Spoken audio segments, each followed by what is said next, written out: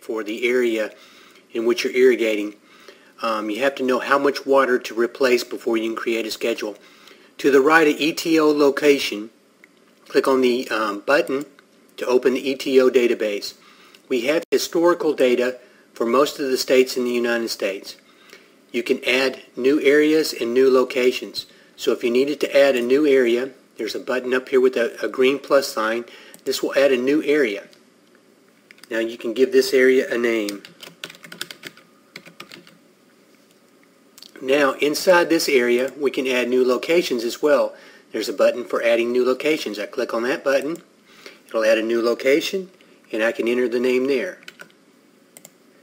Now clicking on this area I can start entering ET rates for each month of the year.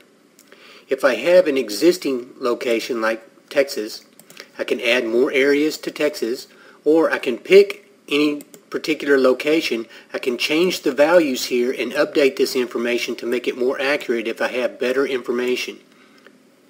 Once I've entered all this information, I can click on the OK button and accept the ETO rates for that area. That's all there is to selecting ETO, and I'm ready to go. I can click on the Save button and save all this information as well.